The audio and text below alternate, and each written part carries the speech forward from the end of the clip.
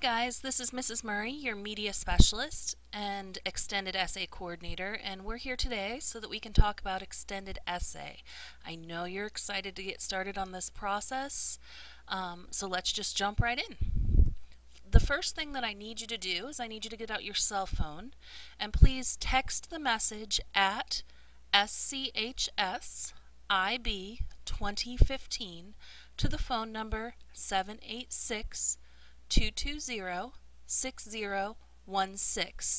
This will allow you to join our Remind 101 group, which will keep you informed about deadlines. I will send you reminders so that you stay on task with this process, because the quickest way to get this done is to just follow the simple steps I'm going to have laid out for you. You can also sign up for emails through this, so if you need to do email instead of text, please just stop by the Media Center and see me. Alright, so first, what is the point of the extended essay process? It seems like we spend so much time just focusing on getting stuff done that we don't stop to think about what really is our purpose. So what is the point? This is the IB mission statement. The International Baccalaureate aims to develop inquiring, knowledgeable, and caring young people who help to create a better and more peaceful world through intercultural understanding and respect. It encourages students across the world to become active, compassionate, and lifelong learners who understand that other people with their differences can also be right. So that's like very big picture, but where does extended essay fit into that giant mission?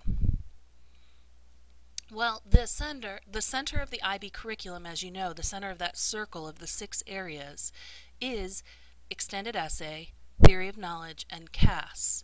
The theory of knowledge course that you're going to be taking next year really asks you to question everything.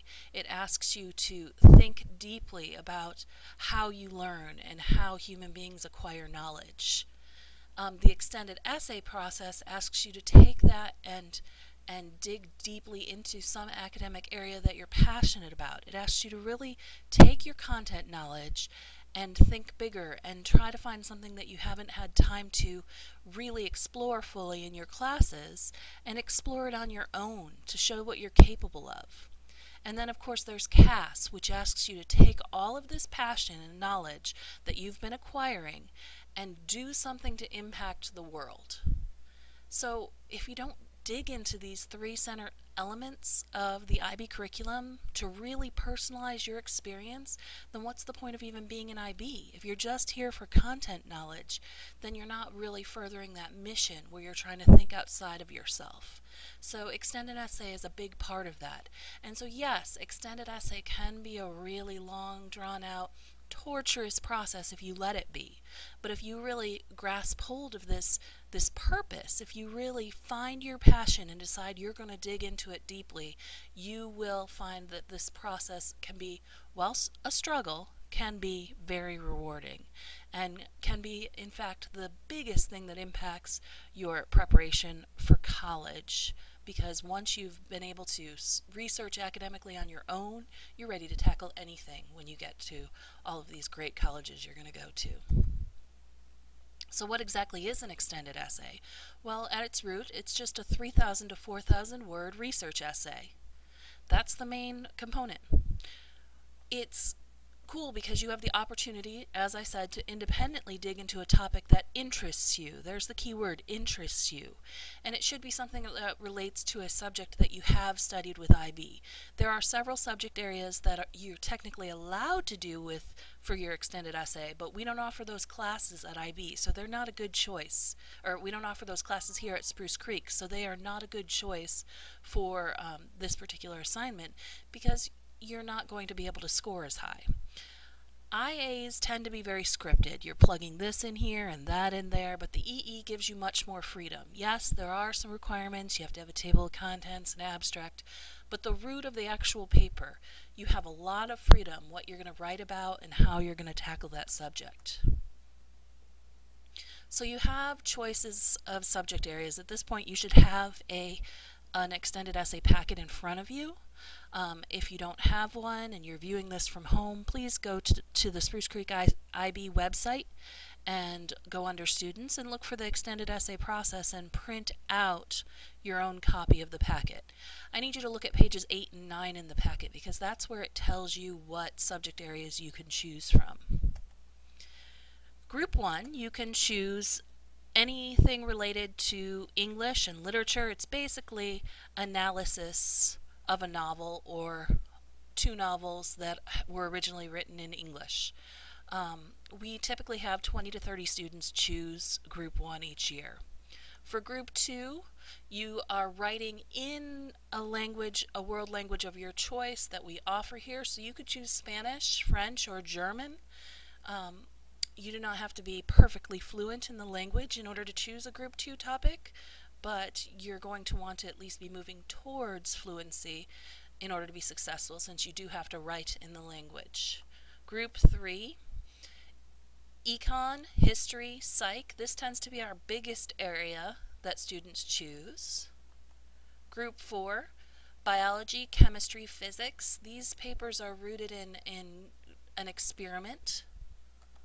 And one that's interdisciplinary that a lot of students at our school choose is environmental, which also is rooted in an experiment, but it ties together the human aspect. That's why it's interdisciplinary between Group 3 and 4. Group 5, Math. We don't typically have very many students who choose math, but the ones who do are very passionate about it. So if you're passionate about math, you should look into that one. And then Group 6, Dance, Music, Theater, Visual Arts. We also typically have students each year, one or two, who want to pick one of these other topics where we don't necessarily have a class, an IB class that you're taking at our school related to the topic, but if you can find a good supervisor who's willing to supervise you in that subject area, these have not been eliminated as options for you, but you have to really be passionate and want to do it. So the first question I usually get at this point is, which one of these is the one where I'm going to get the highest score? Well, according to international data, 2/3 of the students who choose Group 1 topics tend to score an A or a B. That's the one where you have the highest number of A's and B's. The highest proportion of A's based on number of papers submitted, highest proportion of just A's, is in Group 6. Now, is this because these topics are easier? No, I don't think so. I think the reality is that the key to earning a high score is writing about something you're passionate about, and a student who's choosing dance, music, theater, visual arts tends to be very passionate about that subject, and so they tend to score higher.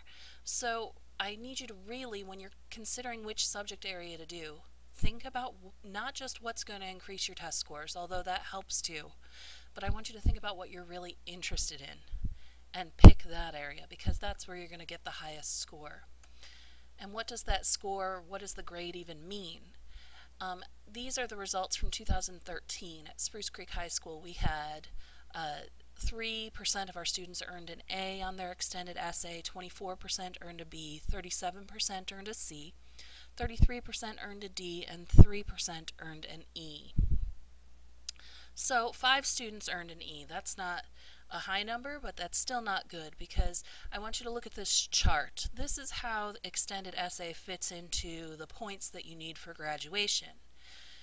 Look on the left-hand side and you'll see your grade for extended essay, and then across the top you see the grades for your theory of knowledge paper.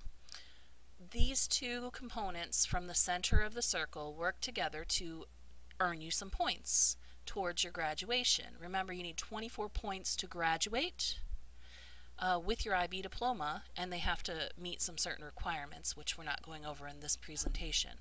But you could earn 3 points out of that 24 for your extended essay and theory of knowledge paper if you got an A on both, or an A on one and a B on the other. 3 points, that's going to definitely take the stress off some of your tests, and it's also going to push you up higher in the point category, which is going to help if you're trying to apply for those really competitive colleges, because they don't just want you to have an IB diploma, they want you to have an IB diploma with a lot of points. So then if you look at the chart and you go down to the other end, an E on either of those papers results in a failing condition. And what that means is that you are no longer in that 24-point category. Now you have to earn 28 points in order to get an IB diploma. You do not want to be in that category. Let me say that again. You do not want to get an E on either the extended essay or the theory of knowledge paper. D or higher. But really, truthfully, we want to earn some points here. We don't want to go through this process and end up in that 0 category and just have it not hurt us. We want to earn some points that have us push us forward. So we're looking for A's and B's. Do notice that there is also the column that says not submitted. If you don't submit either of these, and what's not on there, if you submit but you get accused of malpractice or an act of academic dishonesty, then that is automatically no IB diploma. So they are requirements. How much time can you expect to invest into this process? Well, IB says if you're earning an A, you're going to spend approximately 40 hours. So that kind of breaks down into 5 to 10 hours understanding the process, finding a topic, reading background information to narrow the topic down, about 10 to 15 hours finding quality sources and digesting the information, and 10 to 15 hours writing and typing a complete first draft. 5 to 10 hours revising and seeking guidance from your supervising teacher. So yeah, it's a lot of hours, but it's broken down into pieces. You're not sitting at your computer for 40 hours writing a paper.